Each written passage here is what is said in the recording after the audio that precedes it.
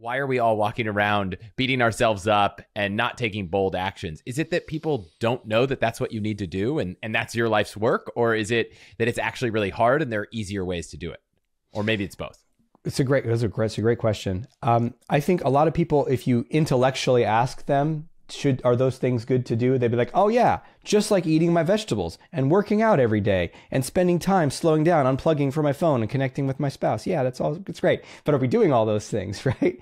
And the reason we don't, just like we don't do all those other healthy habits, well, maybe some people do, but the reason it's a challenge to do something that sounds very simple is because there's an emotional driver underneath the surface. And each one has a payoff.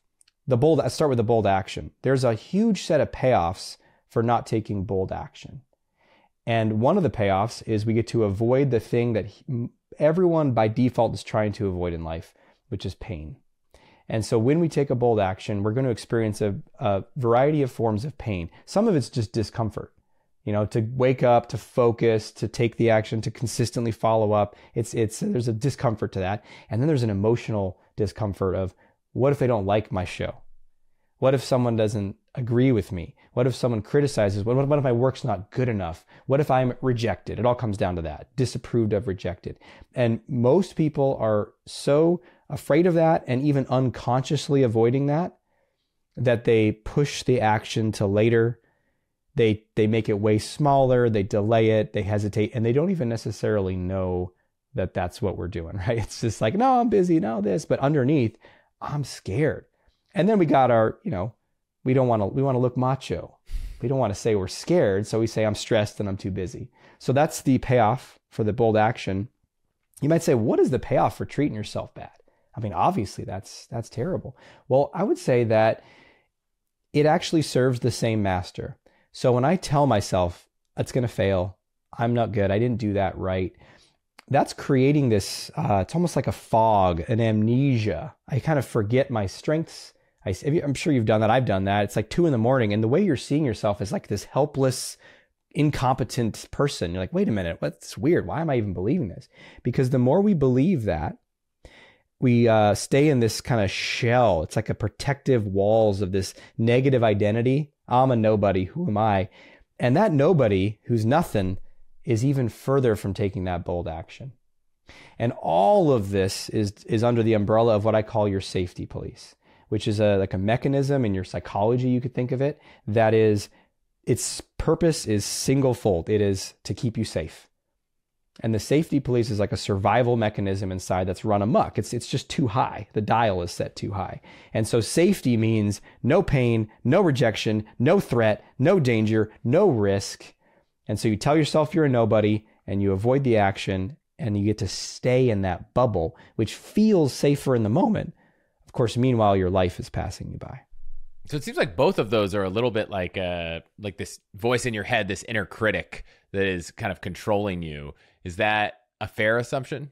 Yes. Yeah. The inner critic, you could think of it as like the mouthpiece of the safety police. It's the one who's kind of narrating. And the crazy thing is, like, why do people believe it? It's almost like because it's familiar and also because it has proximity. It's coming from in your head. And so it's like it's closer than your closest friend. And so like, where is that? Okay, I guess that's true. And I'll often do that with clients. I'm like, where is that voice coming from? And they're like, what do you mean? Like, it's from my childhood. I'm like, no, right now. How are you even hearing that thing? And then it's like a confusing mindfulness question. They're like, I don't know, right? But it's close.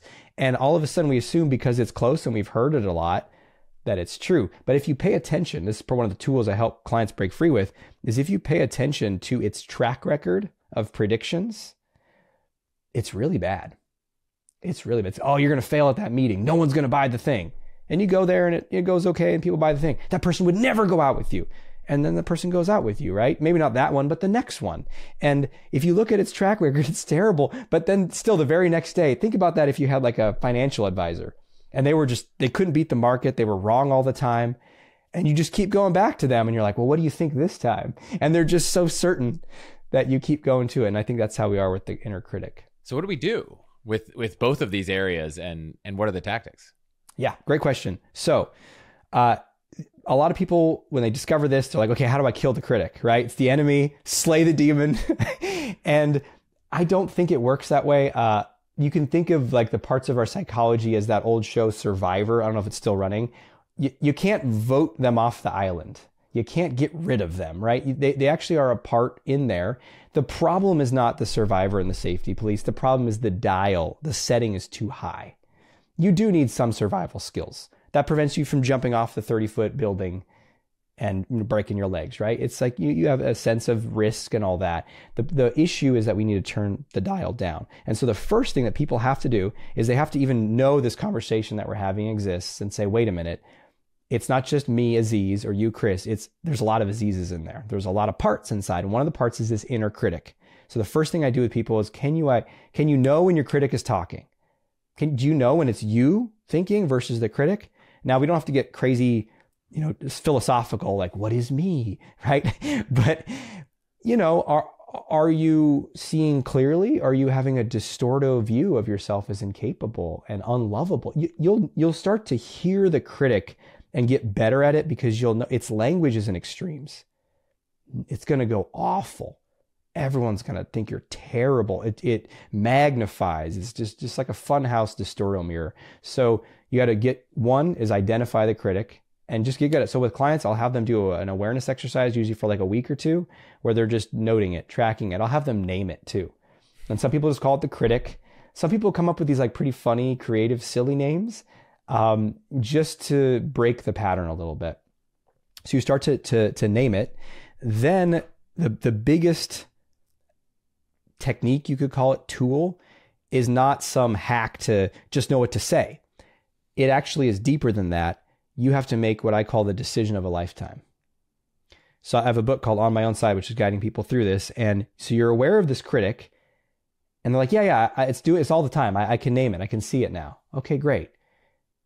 Take a moment and really pay attention to what's happening here. Like, really observe it for a while. Because when you do, hopefully there's some part inside of you. It's like when you watch a movie, or, maybe this has happened in your life.